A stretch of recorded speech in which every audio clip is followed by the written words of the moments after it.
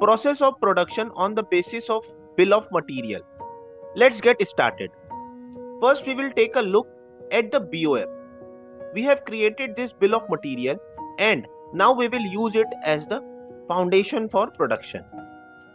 For production, go to the transaction menu, click on the production voucher and click on add.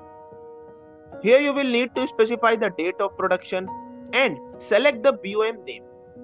Please remember that when you created the BOM, initially you specified its name. Now choose that name. After that, a window will appear where you will indicate the quantity of finished goods A that you intend to produce based on the BOM. If there are any additional expenses, you can specify them at this point. Then click OK. Upon clicking OK, the system will automatically generate and fill in the item consumed and item generated, as we demonstrated in the BOM creation process. The calculation is done based on the 20 unit quantity of raw materials, as shown on the screen. Alright, here we have a question. Where is the price coming from and why is it displayed in the both consumed and generated section?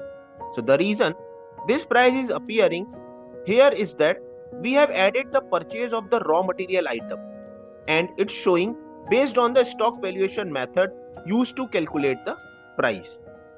Through the production voucher, the costing for finished goods A will also be calculated.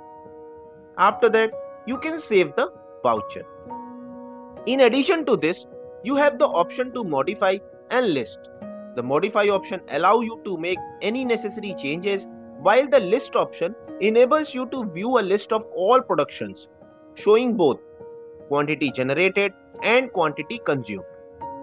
That's how you add a production voucher in Busy based on the bill of material. For more such videos, please subscribe to our YouTube channel.